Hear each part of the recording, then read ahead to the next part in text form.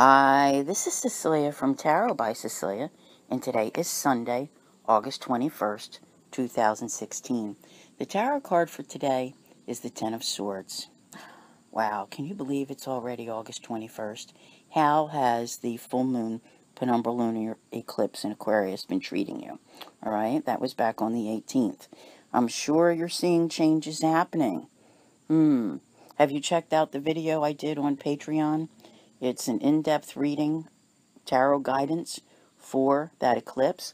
You'll also find one there if you go on today, and it's for the annular solar eclipse in Virgo on September the 1st. Okay, those are available for a $2 a month pledge on Patreon, and I want to thank everyone who's come there so far. They seem to be very much enjoying the readings.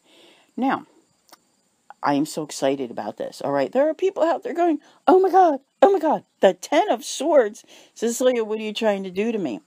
I want you to look at this picture, okay? Think back and go back and look at the various Ten of Swords we've had over the past year or so, okay? It really kind of started to hit home a month or two, maybe 2 months ago, when that guy washed up on the shore, all right? He made it to the shore with the swords in his back. Who can forget that? I think that was at the end of May. All right. Now, look at where we are now. There's the swords, but where are you? Maybe still a little injured or still a little wounded, but you've gotten up and walked away. Do you see that? Do you see that? I am so amazed by this. I'm like, who comes up with these cards that are just so perfect for where we are on our path? It's amazing to me. All right. So, yeah, things were tough and things were stressful, but you've overcome so much of it. Whatever it is that you did this past week has allowed you to turn your back on at least part of the stress.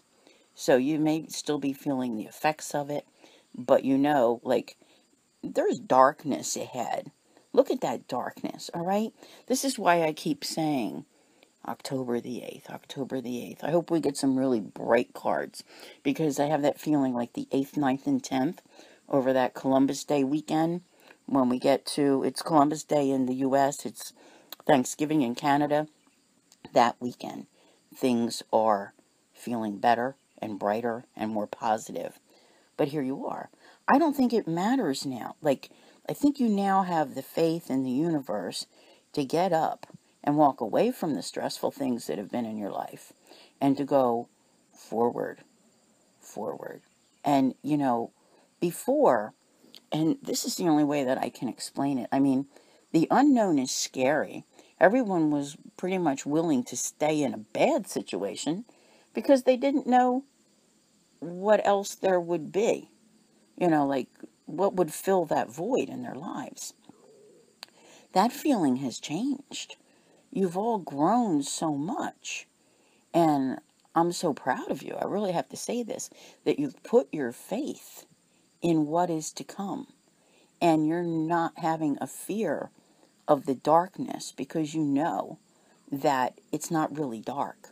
The universe is taking you to where you need to be.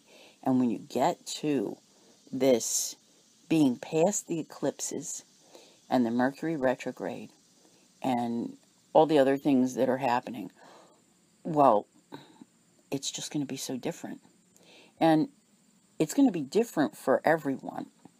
And I don't know how to explain it, but I think today's a good time to talk about it because it feels like that October 8th, 9th, 10th, that weekend coming up. It's like a holiday weekend for many.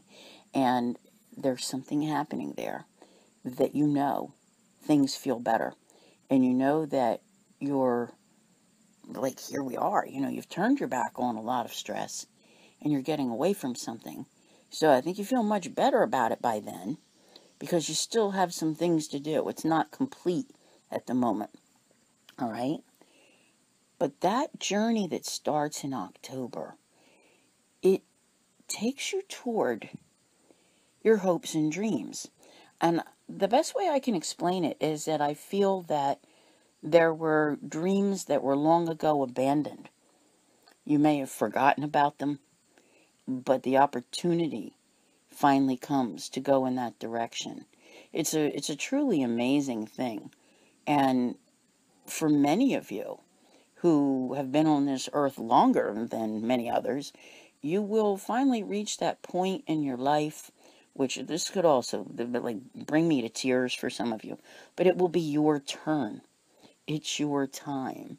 You've suffered long enough. So see, finally, all of that Saturn and Scorpio stuff that was going on for years with the Pluto-Uranus squares, all of that, it's behind you, and you're going forward. I don't even know if I can say anymore. I'm just saying, get up, get away from it all, and continue on, doing whatever else it is, whatever else it takes to get you to that better time in October. And you will be so glad you did. I want to thank you all for listening, and I'll see you here again tomorrow. And as always, have a great day.